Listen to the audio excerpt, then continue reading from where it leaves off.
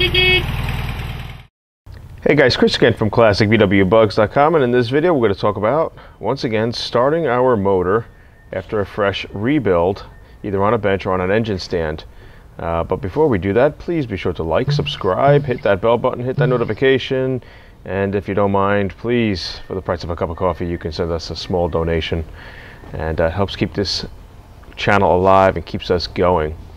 So here we are. We have our motor attached to our engine stand here. We just freshly rebuilt this motor, and we're going to want to start it, and for the first time. Whether you have a bench or an engine stand, either way you can do this.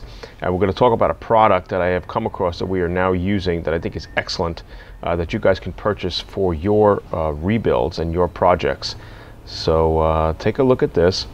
It's by a company called Zalex. And I got this product to test out and to review, and I think it's remarkable. It's all in one package sort of thing. So you hook this box up with oil, ignition, generator, and you just press the start button and your motor starts.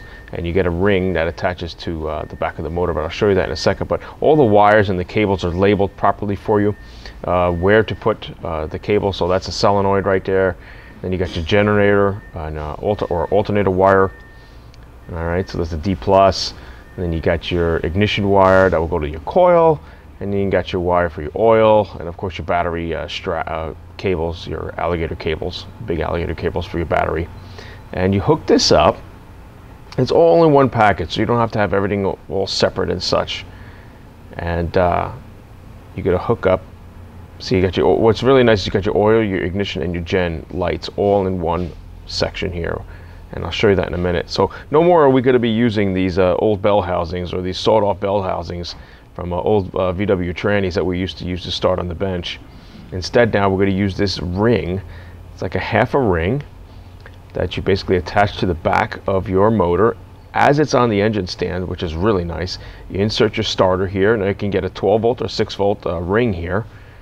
So I'll have links in the description below on where you can purchase this stuff. So there we attached our starter. Brand new 12-volt starter that we got from AutoZone, which is actually pretty remarkable. They're smaller now. Pretty cool.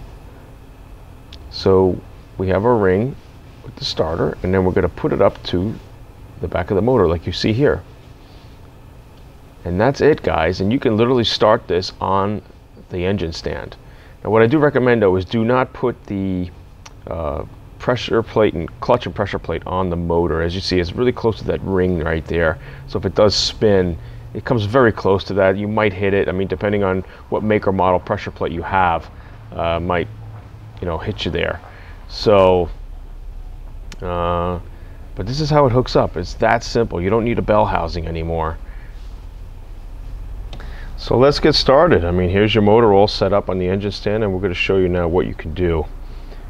Of course, you're going to need a 12-volt battery or a 6-volt battery to hook up, and you're also going to need a little gas tank. So we've gotten, I'll show you that in a minute, but we use just a basic lawnmower gas tank. So we've got all our cables hooked up. Here's my solenoid cable, generator cable. Just make sure everything's fastened and everything's hooked up right. And again, those wires are all labeled that come off that starter box. There's your oil sending unit, oil switch, and your coil for your ignition wire. And that's basically it, guys. And you're ready to rock and roll. You put those big alligator clamps on top of a battery, and you're ready to go. So here's a little gas tank we have. Again, we got this off of like an old lawnmower or a snowblower or something like that, and we just kind of mount it to the back here. I'll show you where we put it. So just kind of where one of the studs are, one of the nuts are, where that holds the heat box on, that's fine. Just make sure you move it away from the motor a little bit and you're kind of clear there. There's no vibration.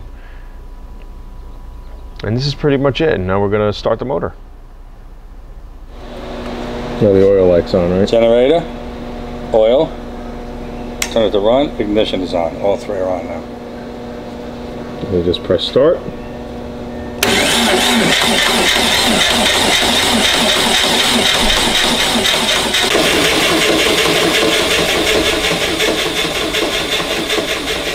Done. If you look over here, here's the oil light. And make sure that goes out. This is for the first time cranking the motor.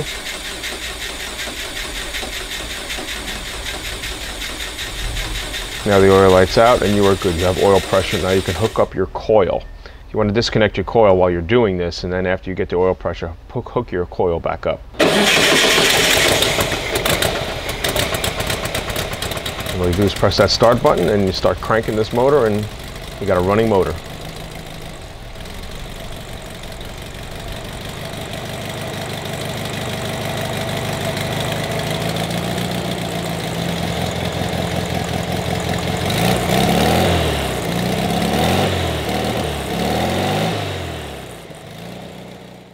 Okay, so just to recap, you will need the Zalex Industries control box, the electric control box, and the starter half ring adapter. 6 volt or 12 volt they come in, and combined together they're about $257 shipped. So not a bad little kit for your brand new engine rebuild that you want to start up on your engine stand or on your bench. If you guys have any questions, email me, Chris at classicbwbugs.com. Take care.